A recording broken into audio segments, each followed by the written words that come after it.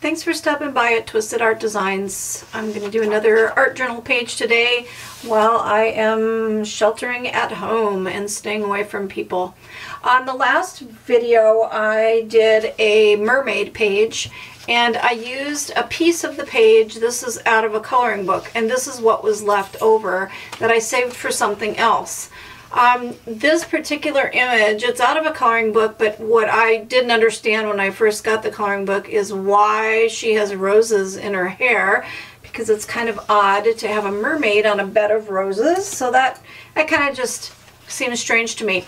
So what I want to do with it is repurpose it, and what I'm going to do is I'm going to apply this down to my page, and then I am going to put some clear gesso over it and allow that to dry, and then I'm going to color the image with Caran Neocolor II crayons and acrylic paint, and then I'm going to add some more to it, such as roses and things from napkins and tissue paper, and make a background and some words over here. So if you want to stick around and watch me play, that's what I'm going to do with this image. So coloring book images, you could color this as it is before you apply it to your page. Like I showed in the last video, you could just color this and then Mod Podge it down. I'm kind of going at a different approach because I am going to change it up a little bit, so I'm going to color it right directly on the page. So the first thing I'm going to do is just tear this image out around it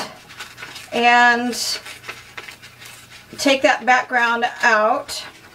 I'm going to leave her hands, even though they have fish scales on them. I'm going to paint them solid in a face color so that they won't look like mermaid hands any longer. They'll be flesh colored.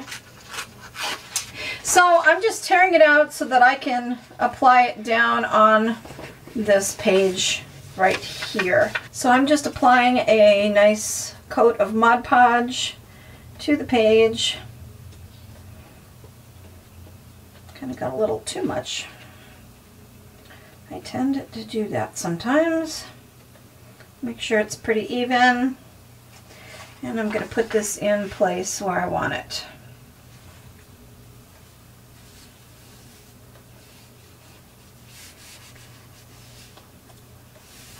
And then I'm just going to use my hand to really smooth it out. Oops, I slid it. There you go. So that it doesn't get any wrinkles. And I had another rose piece, and so I'm just going to add that somewhere here along this edge. I'm going to collage over this so that can just go there, not to waste that rose. Okay, now I'm going to let her dry. Okay, this is dry, and now I'm going to take some clear gesso and I'm going to put a thin layer of clear gesso over the top. And this will just give something for my paints to adhere to and grab onto, because Mod Podge is smooth. Even if it's matte finish Mod Podge, it's still smooth. And I didn't want to use white gesso, obviously, because that would cover this up. So clear gesso is the way to go, because it's clear, doesn't hide the image, but it gives you that tooth for your mediums to grab onto. So I'm going to let that dry. Now on the part right here that has fish scales, and I want to make that into regular arms without fish scales, where it's going to go back to being just flesh tone, I'm going to take a small brush and some white gesso, and I'm going to use the white gesso to cover up those fish scales. Then when I put my acrylic paint over that, those scales shouldn't show through. Okay, so now what I'm going to do is take some acrylic paint. This is in a flesh tone color. I'm using Jo Sonja paint, but if you don't have Jo Sonja, it doesn't have to be an expensive acrylic paint. It can be just Toll paints or any kind of craft paints in a flesh tone color, or you can use other colors to mix and make your own flesh tone paint. Use whatever you have. And now I'm going to come in here and I'm going to just start laying down a base, a simple base of flesh tone all over her body and face. And then I'm going to come back with my Neocolors, my Caran Neocolor II, and that's when I'm going to do my shading and my highlights and really make it pop and come to life. So that's what I'm going to do, is fill this in on her face, body, and arms with flesh tone paint. Now comes my favorite part, and that is doing the shading. I have another video on Caran Neocolor II shading a face. I'll put that link in the description box below, so it'll tell you colors I like to use and give you this basic process and show you step by step. But for this, I'm just going to show you that to remind you that you need a light source. So for this picture, I want my light to be here. So it's like the sun is shining right here. This side of her face is going to be lighter. This side of her face is going to be cast in shadow. Her shoulder, which is higher than her face, the sun would be shining on it, so it'd be lighter there, darker under here, darker back here, lighter on the top of her arm. So make sure you know where your light source is. So now what I'm going to do is just pick up some Caran Neocolor II crayons with my water brush. You guys have probably seen me do this a bazillion times. And start laying down color and start doing some shading and shadowing and filling this in. And that to me is the very most fun part, is watching that face take shape and come to life. And even though this is the side that is in the light source, I'm still adding color to the top because you want dimension too. So you want it to look shaped and round and not flat. So even though it's in the sun, you need some extra tones in there, some extra colors. So that's what I'm doing there. And then on this side, of course, it's going to be heavier and darker where her face is tipped away from that light source. Her nose would be hiding this side of her face. So this whole side is going to be darker. And I'm just putting down some flesh tone, and now using the acrylic paint as a base and letting it dry just really works out super well for this type of a technique, because it's just adding that first initial layer, and now you can just come in with your Neocolors and just do some fun, do some shading. So that's what I'm going to play around with, is coming in here and putting in the cast shadows and making her face look more round and dimensional and coloring it in. See, even just that little bit, look at how that makes her face come to life and pop. Like underneath her nose is going to be darker, so you're going to want to put a little darker under there. And coming down here into her lip is darker. So I'm going to just play, and this is definitely darker because her face is all hidden in her hair and tipped away from the light. So this part is going to be dark except for her cheekbone where it's a little taller than the rest. So I'm going to play around. I'm going to add some colors. The only reason I'm not showing the whole coloring process is these videos, now that everybody is home, sheltering at home, internet services are super slow. For a 15-minute video, it takes about 9 hours to upload it. So I'm trying to keep these videos as short as possible and not show you the whole entire process. Just give you some inspiration on something that you might want to try in your art journal. Just kind of show you what I'm doing to play in mine. So after I get this part of her colored in, then I'll come back and show you how I'm going to work on the roses. Okay, now I'm going to start working on her hair, and I'm just taking and putting a base color. I'm going to eventually have her hair be kind of a reddish brown, kind of an auburn color.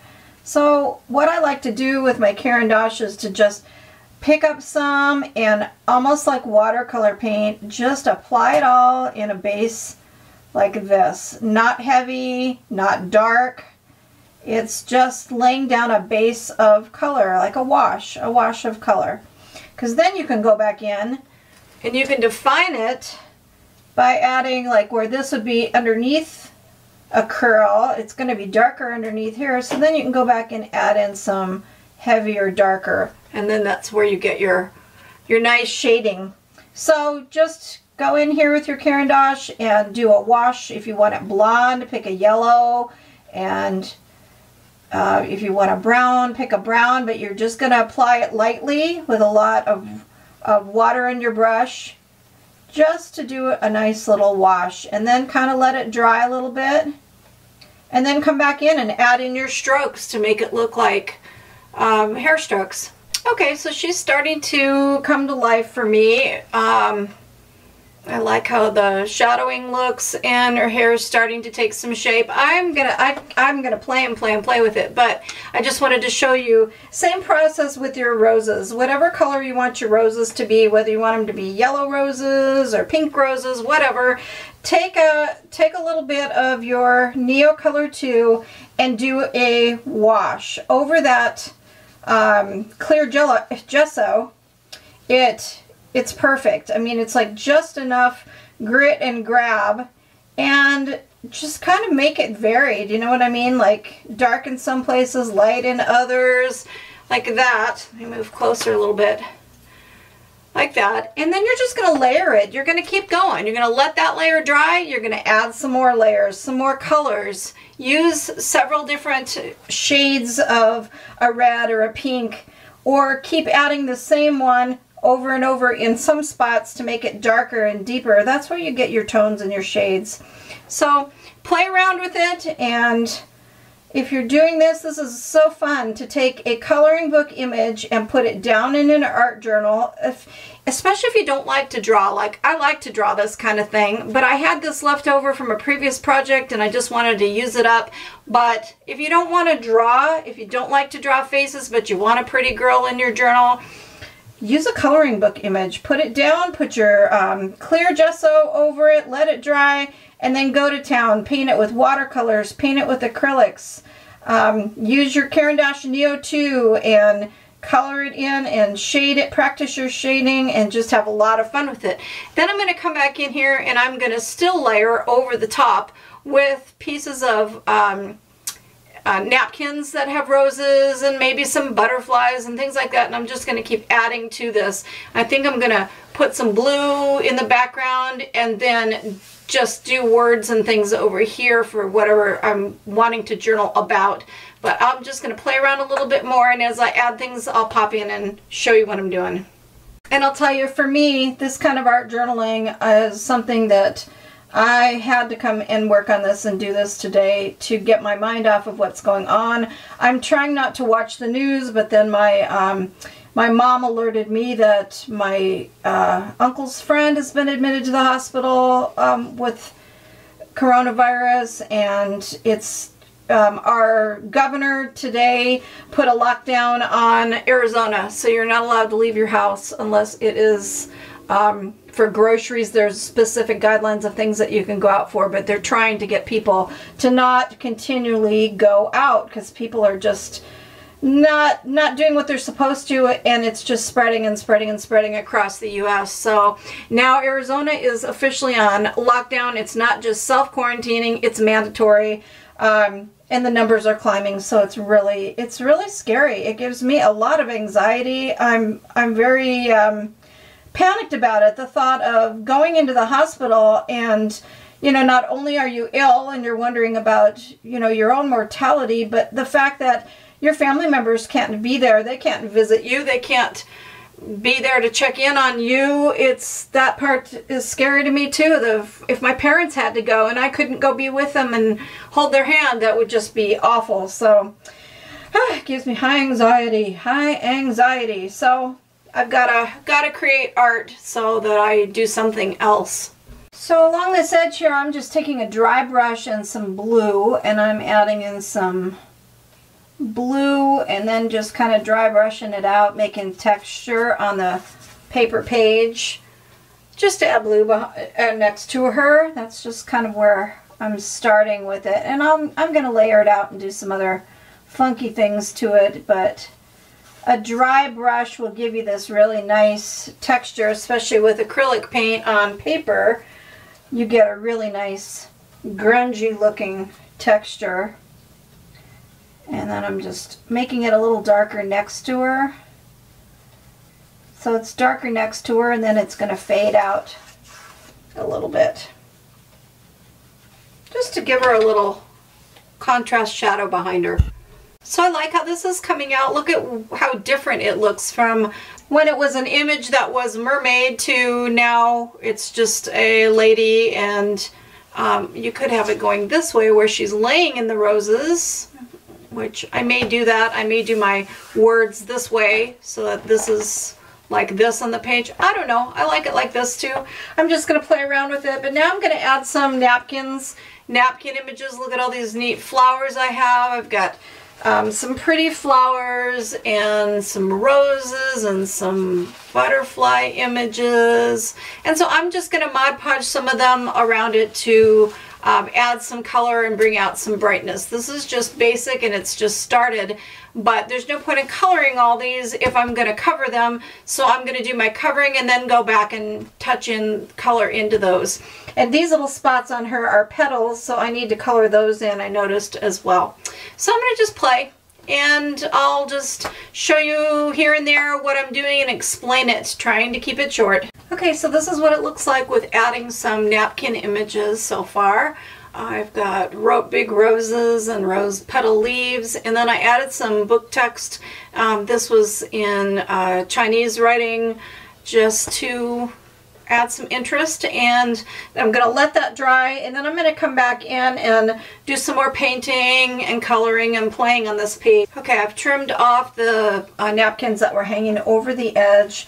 I've gone in and I've darkened up some of these colors, and then now what I'm doing is I'm taking a pen. This is a Staedtler pigment liner. I'm saving my good Tombos for other things. This is really rough and it has a lot of product on it. So I'm using one of my older pens to go in here and add some lines back in. So what I mean by that is, let me zoom in here, is I'm going back in here and I'm adding some hair strokes, going over some of the lines that are there, adding in some extra ones, and just sharpening it up so that some of the places where you've colored over it pop a little bit. See how that looks? That's just my preference. And then I did that around her eyes and around her mouth, just sharpening it up a little bit and bringing back some of the lines that maybe have gone away from playing around and doing things on your page. And then making some extra hair strokes. I always love the look of that. It just really brings it to life. So adding some extra, like underneath this little ridge here, this little peak in her hair. See that? And then doing the same thing in the roses, just going around some of the edges of the roses. Very free-handed, but just to make them pop a little bit and stand out. Like that.